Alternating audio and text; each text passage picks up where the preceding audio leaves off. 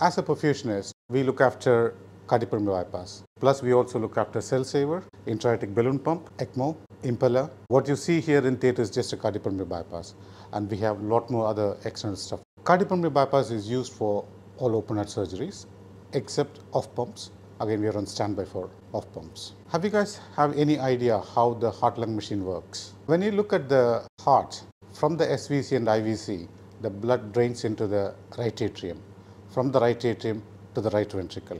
So before blood going into the right atrium, we put a cannula in there. It's a venous cannula, and drain the blood through gravity. Blue indicates venous, red indicates arterial. The venous blood from the right atrium drains by gravity. It's just a collection chamber. It can hold up to 4 liters, and it got a filter as well. It can filter up to 7 liters per minute. Once it's filtered, the blood stays here. From the reservoir, goes into the roller pump. Roller pump acts as a heart. The flow is calculated with the patient's height and weight. That's why when the patient comes in, we look for height and weight. So that's very important, because everybody, anesthetist, perfusionist, everybody works on the patient's height and the weight, because all the drugs on the anesthetic side is calculated by the weight. So with the height and weight, we calculate the body surface area. With the body surface area times 2.4 liters per meter square will give us the cardiac output. So that's what you can see it on there as a blood flow. Once the flow is generated, it goes into the oxygenator.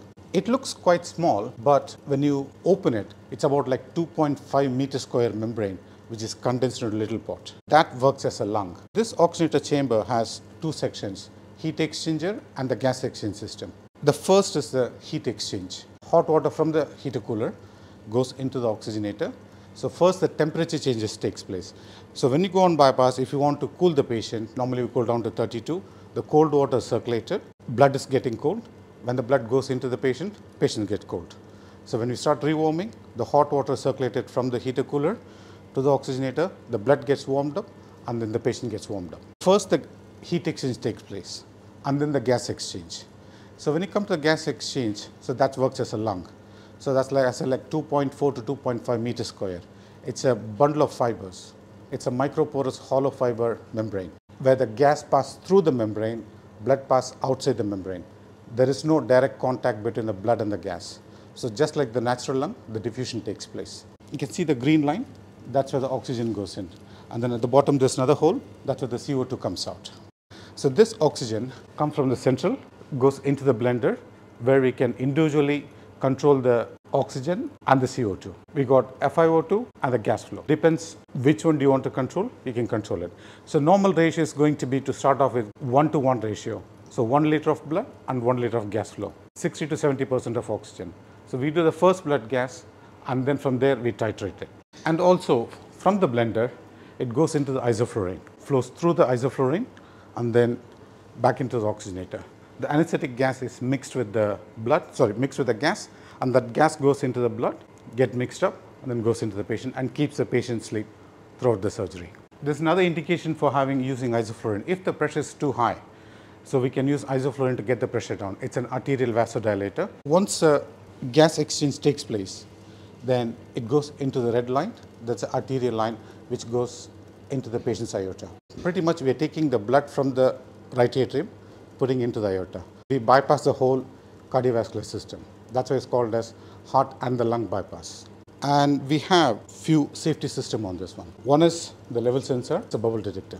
When you go on bypass or during bypass, we're maintaining at 4.5 liters flow. That means 4.5 liters is coming from the patient, 4.5 liters is going back to the patient.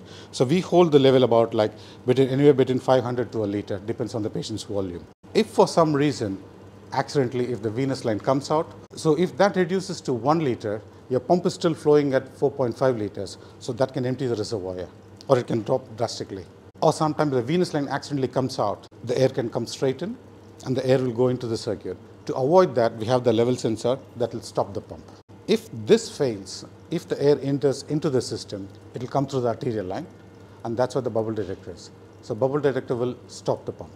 We have continuous blood gas monitoring as well. As a CDI, we got arterial shunt sensor and the venous cuvette. Arterial side, it's monitored every 2 seconds, and the venous side is monitored every 10 seconds. On the venous side, we get venous saturation, hematocrit and hemoglobin. So venous saturation is really important. Arterial side we get pH, PCO2, PO2, bicarb, base excess and potassium. And we have suckers. The first one is a vent, the second one is a sucker. So vent is a low sucker which is inside the heart, it's inside the chambers. Cardiotomy sucker, it's a high sucker which is in the pericardium. That's why it's very important we check the suckers before we go on bypass. The college recommends it has to be checked with 2 people. So that's why we and the scrub nurse will check together. Make sure volume is coming to the pump, not blowing to the table side, and that will be catastrophic. We have to heparinize the patient, 4 milligram per kilogram, and we wait for 3 minutes for the whole heparin to be circulated throughout the body. We do an ACT. The protocol says 480 seconds. So after 200 seconds, we can use the suckers. But to go on bypass, we need to have 480 seconds. The next one is the cardioplegia. Here we give blood cardioplegia. So 4 parts of blood, 1 part of cardioplegia. We have a concentrated cardioplegia bag here. The end product, what reaches the patient's aorta would be 20 millimoles of potassium per liter. That's why you can see there's 2 different sizes of tubing. So this is 4 parts and this is 1 part.